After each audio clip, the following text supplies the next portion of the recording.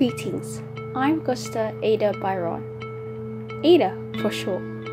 December 10th, 1815, the day where it all started.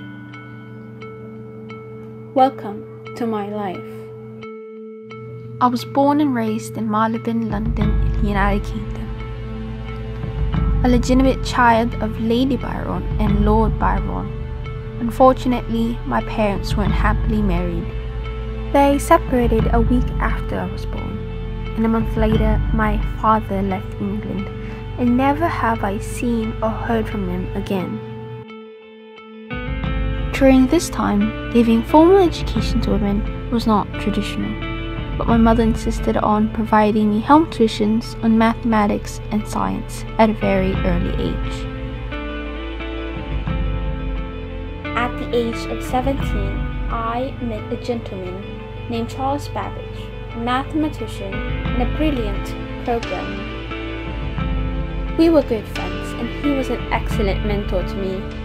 It was through him that I began to study advanced mathematics in the University of London. I was fascinated with his ideas and later on had a chance to analyze the small-scale version of the difference engine, study its documents and understand its operation. Throughout my life, I proceeded to study mathematics. All my studies were discontinued when I married William King, the Earl of Lovelace. After 3 years, I became the Countess of Lovelace. My interest in mathematics and the difference engine was not forgotten. Thus, I resumed my studies in 1841. I was asked to translate the article about Babbage's Analytical Engine, but I did not only translate it, but also added my own thoughts and ideas on the machine. My work was published on 1843 with the initials AAL in the English Science Journal. In my notes, I describe how codes could be created from a device to handle letters and symbols along with numbers. I theorized a method for the engine to repeat a series of instructions, a process known as looping that computer programs use today.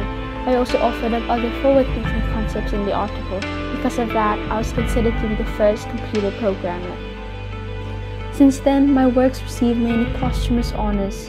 In 1980, the US Department of Defense named a newly developed computer language, Ada, after I.